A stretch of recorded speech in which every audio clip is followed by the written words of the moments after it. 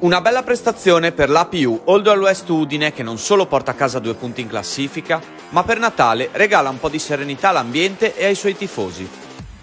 I primi 4 punti portano la firma di Cousin, poi entra in scena Brisco che segna 9 punti in 8 minuti e guida i bianconeri sul 17-9. Ferrara però ha trovato la sua identità e risponde con un parziale di 11-0 trascinata da Klebs. Udine è in svantaggio al termine del primo quarto, ma ecco arrivare la svolta. Tutto parte dalla difesa che concede solo 12 punti.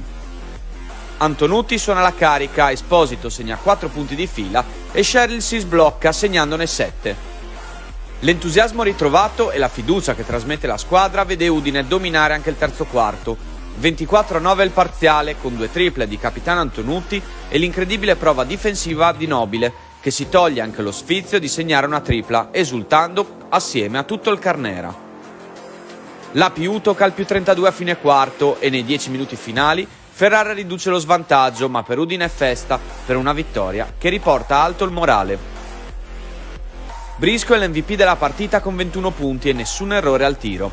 14 punti per Antonutti, 14 anche per Cheryl. In doppia cifra anche Esposito a quota 11 e Palumbo. Prestazione a 360 gradi per il numero 6 bianconero che termina con 10 punti, 7 rimbalzi, 4 assist e 2 recuperi.